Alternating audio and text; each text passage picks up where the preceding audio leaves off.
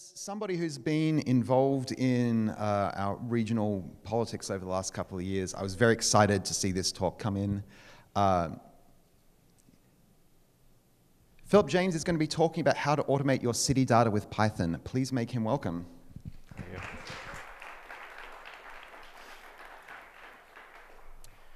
So thank you all for attending this special session of the North Bay Python Regional Improvement District. Today's session topic is how to automate your city data with Python. I'm your appointed district clerk, Philip James. In lieu of the normal Pledge of Allegiance that we would do for expediency, please do some form of nationalism inside your own heart. We're going to start with some math, just so we have some framing. This is item one. Most of us who are living in the United States are going to live in a place that has some sort of city council or township board or alderman, as well as a county board of supervisors.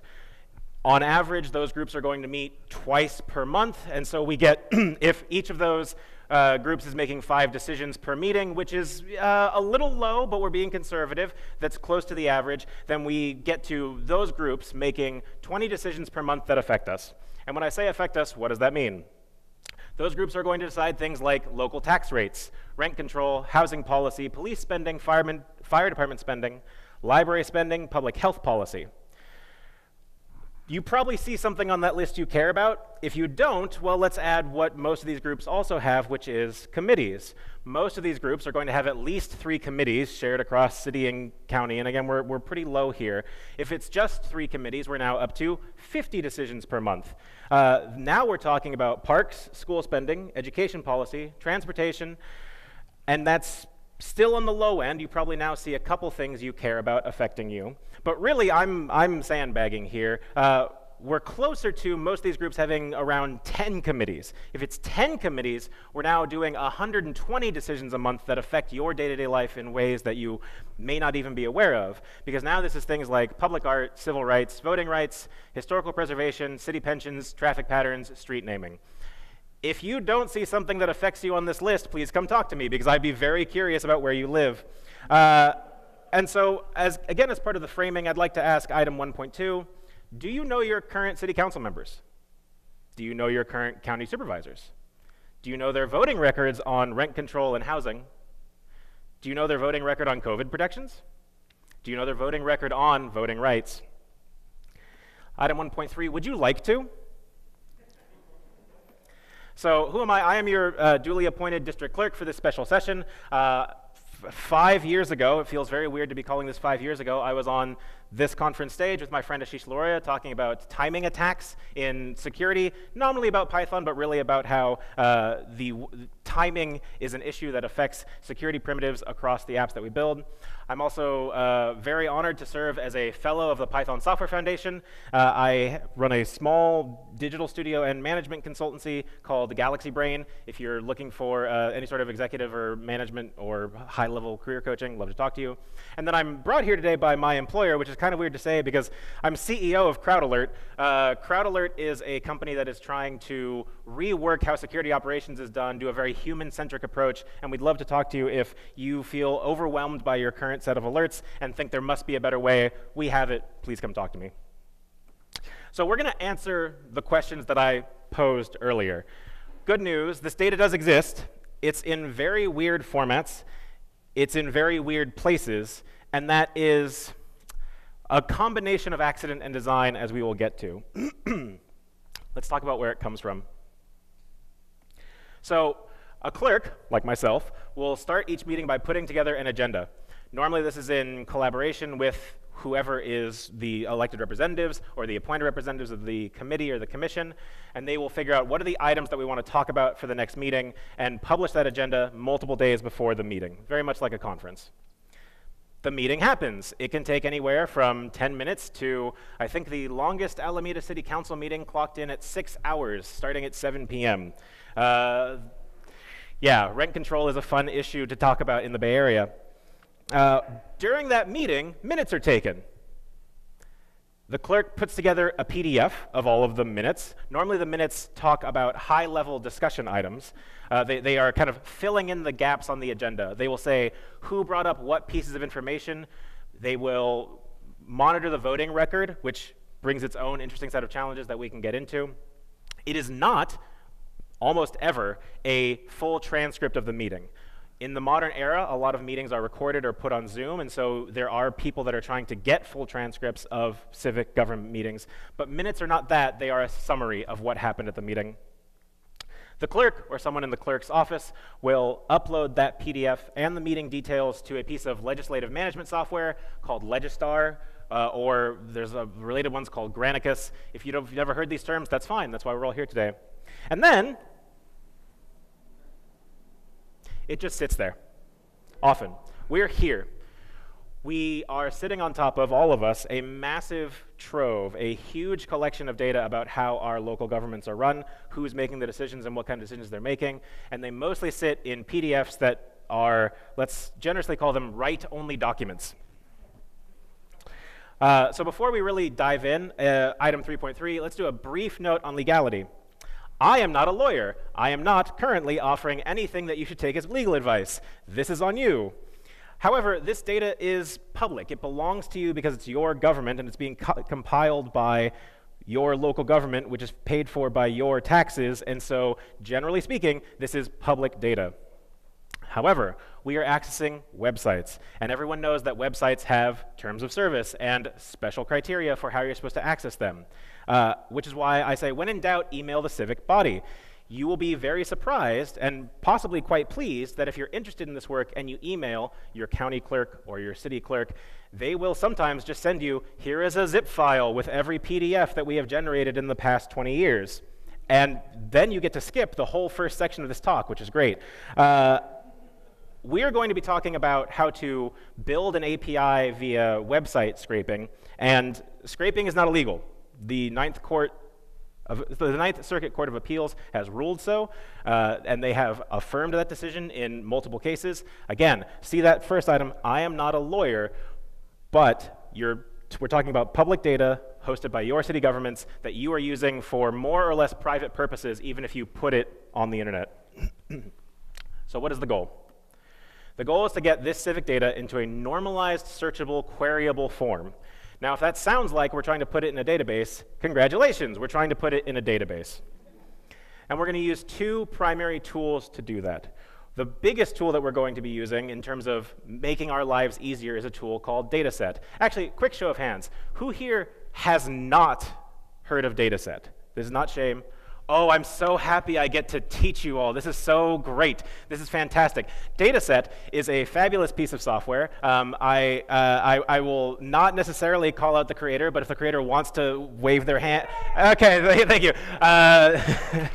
Dataset was created by Simon Willison, who's in the audience today. Dataset is a fabulous piece of software that makes your life and all of our lives much easier if you're dealing with any sort of data, because what Dataset is a fabulous web interface that can be run locally or hosted on the internet that sits on top of SQLite databases. And that may seem like a simple premise, but it is 90% of what you want if you're trying to do data analysis from very small data sets all the way up to, I think I've seen that Simon has run it on multiple 100-gigabyte data sets for LLM training models. It is a fabulous tool, and we're going to be talking about it more later.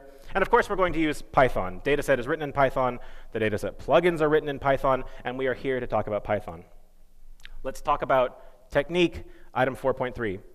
ETL is an acronym that gets thrown around a lot in our industry. We're going to break it down because it's a very useful way of talking about what we're going to be doing here. It stands for extract, transform, and load. Extract. The data lives somewhere, and you want it to live somewhere else. Transform. The data is in a format we can't do much with. We're going to put it in a form we can do something with. Load. Let's get it where we need it so that we can actually do the analysis we want. The reason we're breaking things down this way is because we want to take a divide and conquer approach to this problem. If you try to solve the entire problem of getting this data out of the government websites and into a form and queryable, you could very easily end up extremely frustrated about, like, wait, what step am I on, and how did I get here, and what's the next debugging step? So we're going to break this into chunks, which is also going to help us, not just for debugging, but for when we talk about how to deploy this later. So extract, what are we trying to do? We want to get this data out of the civic body website. which means we want a folder of PDFs, because that's where this data kind of natively lives right now, with some easily derived date data so we can associate it with meeting dates. What do we have? We have Python. We need an API. And spoiler, there are not, for most municipalities, for most civic bodies, there are not easy APIs for this. So we're going to have to figure out, we're going to have to do a tiny bit of scraping and reverse engineering to figure out how to get an API that we can actually use. In accordance with the North Bay Python Regional Improvement District meeting guidelines, we are not going to do a live demo. After that incident with the pig, we have a standing rule against live demos. So instead, we are going to do a pre-recorded demo that I will show you now. We're going to start by going to Google. We're going to the City of Petaluma website, because we're in Petaluma, and so we should try to figure out what's going on with the Petaluma city government. This is a pretty standard civic body website, and we notice that there's this thing called meetings. That looks promising.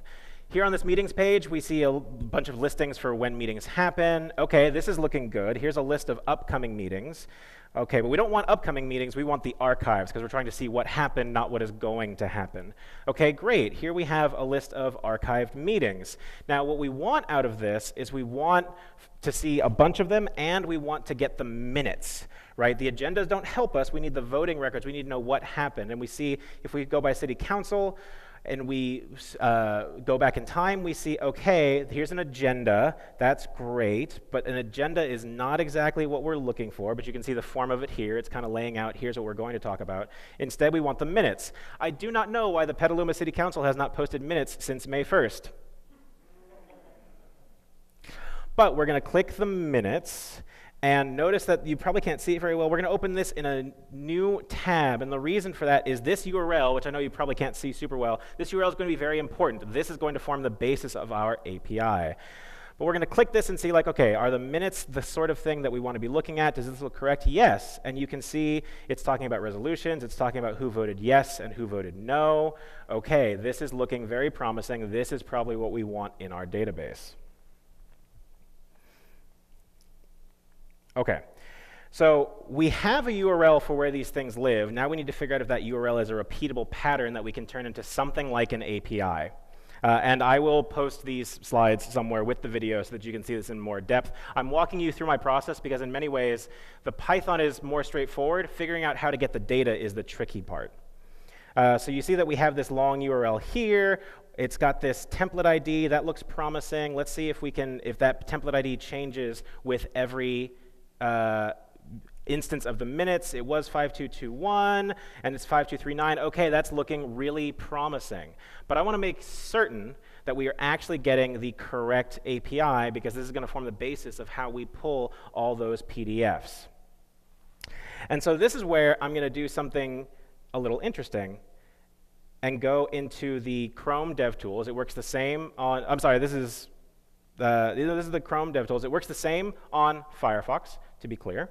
And I don't care super about the source, except to notice that this is an iframe where these meeting archives are. And this is going to be pretty common for most of the civic bodies you look at. They're going to be rehosting an iframe from whoever is the actual legislative tracker provider. I have a weird typo here, so let's try this again. And if I go to this URL, the hosted iframe URL, I see basically the same view. This is great. This means that if I want to skip the website exterior, I can go straight here in the future and check, hey, are my results correct? Awesome. But I want to really make sure that I know what's happening here. And so in the inspector, I'm going to go look at the network tab specifically. The network tab is great if you haven't used this before. This is how you can build an API out of basically any site that doesn't have an API. Notice that I'm focusing on this fetch XHR. I don't really care about JavaScript or HTML loading. I care about external requests to other API providers or to other websites. Okay, I'm going to reload the page, and cool, look at all of these API fetches that I have. Let's see what's inside of them. Notice that I've got a PrimeGov is what the city of Petaluma uses. I've got a PrimeGov URL that I can use as the basis of my API, and in fact, I might look to see if PrimeGov has an API, and not really. It is interesting to note based on my searching, that PrimeGov is also used by the city of Los Angeles. That's kind of neat. But it doesn't look like there's an easily available public API for PrimeGov. That's pretty common.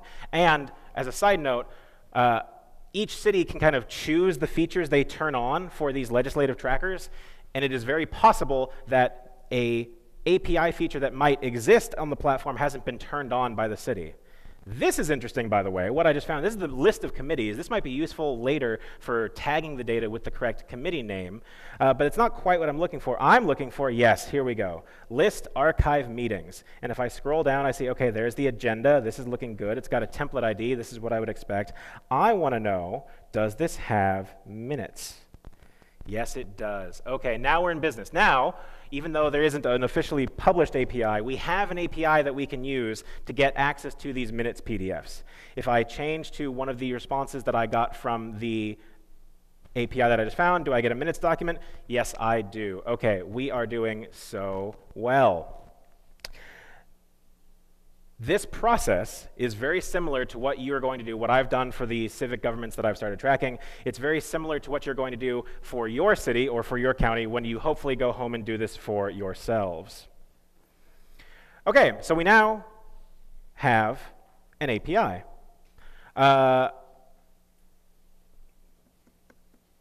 Ta-da!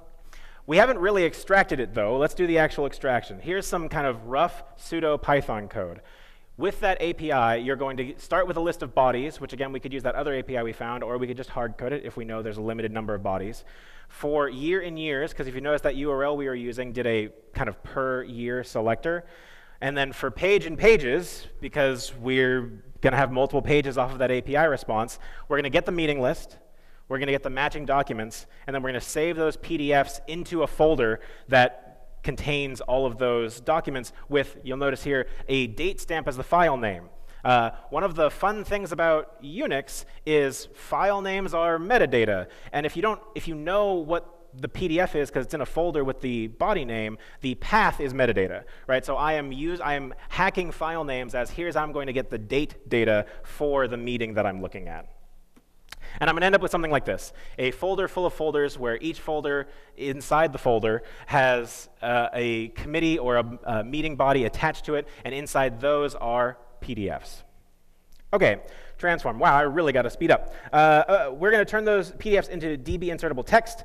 We need a folder of text files with some easily derived date data. We have Python. We do not have a tool for turning PDFs into text. One side note, separation of concerns. My goal and your goal should be to be recoverable and usable at every step. We're starting with PDFs. We're going to end up with text files. That's still not the database, but it means that we can check on those text files, hey, does this look correct, before we're loading a database. We're going to use two things to get text files out of these PDFs. We're going to use fits, which is actually a package as part of PyMoo PDF. I think there's been some weird kind of package renaming and ownership over the past couple of years. That's going to turn our PDFs into PNGs of pages. And then we're going to use Tesseract, which is something from Google, that's going to do OCR on those PNGs of pages. Now, this technique is actually borrowed from a technique that I originally got from Simon. In that version, which is how I started, that version uses an AWS service which does OCRs on PDFs or images inside an S3 bucket. We'll see why that got prohibitively expensive for one of the government bodies that we're going to be looking at. And so I now do this locally first using Tesseract, and so you'll see in a second. Transform for body and body is for document meetings. Open the document and export a PNG of each page. And then OCR those PNGs into text by shelling out to Tesseract. This is not the complete code. If you would like the complete code, I have it, and I'm happy to share it later. Feel free to send me an email at the official district clerk email down there. Quick side note, isn't this slow? Whenever someone says, isn't this slow, the first question you should ask, maybe more politely, should be, compared to what? This is not a real-time application. We're not hosting. You don't have to do this full process every time somebody goes to visit the database. This is loading data into the database. This is why you pull your ETL outside of your application so that you can do that separation of concerns. Also, you can use Sentinel values to track how far you've gone in the set so you're not having to redo the set every time. At the same time, this process should be idempotent, right? If you want to start from scratch every time, you can, and you should get the same results every time. Okay. We now have a tool for turning PDFs into text. We have done so. Let's load it. Making the data query and searchable, we need a database of all our civic media data. We have Python, and we have dataset. We're basically done here. I've already talked about dataset. Dataset is amazing. Come talk to me or Simon about dataset. It's great. It's maybe the best software for data analysis that I've used in the past 3 years. It's got a rich plugin community. We're just going to keep moving. This is the actual code for creating and then setting up the database that we're going to be loading data into. The real magic here is that enable FTS down at the bottom. That's going to let us do full text search over the text field that we're creating in this database, which is going to become very useful soon. This is the actual code for loading that text into the database. You start up the dataset server on your local machine, and you get something cool like this. This is what I did off of Berkeley. You probably can't see it. I know it's a little small. 56,951 pages of Berkeley City minutes. That's why it was going to be way too expensive to do this on AWS. Cool, we have this. What can we do with it? So first of all, we can see how many bodies are we going over. This is Berkeley again, 66 distinct bodies that we're going over in the city of Berkeley. We can then see, okay, per body, how many pages of documents are we talking about? And you might not be surprised to see that City Council is the highest at 42,000 pages of city minutes. Berkeley is a unique case that I'm using because they have been very good at digitizing all the way back. And so you get things like, again, I don't know if you can see this. This is from 1941, and this is someone speaking to the Berkeley City Council. Let our intelligentsia quit quibbling as to whether ours is a democratic or republican form of government. Academic debate on such matters may be justified in a period of international tranquility, but not when the world is in flames. This is someone asking the Berkeley City Council to censure Germany in 1941 for World War II. This is some of the stuff that you can find if you really go deep on digitizing your city documents. Or you could find, when's the first time that the word transgender was ever brought up in your city governments, and what was the response of your elected officials at that time? So 1997, by the way, was the first time the word transgender was ever captured in city minutes for the city of Berkeley. Deploying is part of what makes dataset fun. There are two very easy deploy targets for dataset right now, Vercel and Fly.io. It is literally one line. You give it your login credentials, you do one line for the deploy, and you are done, which means we can hook this into GitHub Actions very easily. If the city data is small enough, you can just put all the city data into GitHub. If it's not, you can put it into S3. And again, you're not doing the full set every time you run GitHub. You're doing increments. So my pipeline here is to do the full set on my machine and then run the GitHub action to do the increments over time, storing them in S3. And you can do this because you can schedule GitHub Actions as a cron. This is a cron that's going to run every hour. Great. Where to go from here? Council Data Project is one of the people that inspired me to do this. They are doing what I was talking about, where they're looking at all of the recorded meetings for city governments, and you can set one up for your city. They're very friendly, and they'd be happy to help. And they're actually doing the full transcripts, so you can search into what people say in your city government data. And then also check out the dataset plugins. There's way more that could be done with this data that I'm not doing, and I'd love to hear what you do with it. And really, the sky is the limit from there. So I am over time. Thank you so much for your patience. How much like a city government? Thank you for joining this special session of the North Bay Python Regional Improvement District. I have been your appointed district clerk, Philip James. You are welcome to find me later today, or more likely, find me online. I may have to run to do childcare things, but find me online. I'd love to talk more about this. On behalf of the North Bay organizers, we'd like to thank you for not posting a detailed agenda or allowing for public comments. So on behalf of the organizers, I would like to present you with this lawsuit.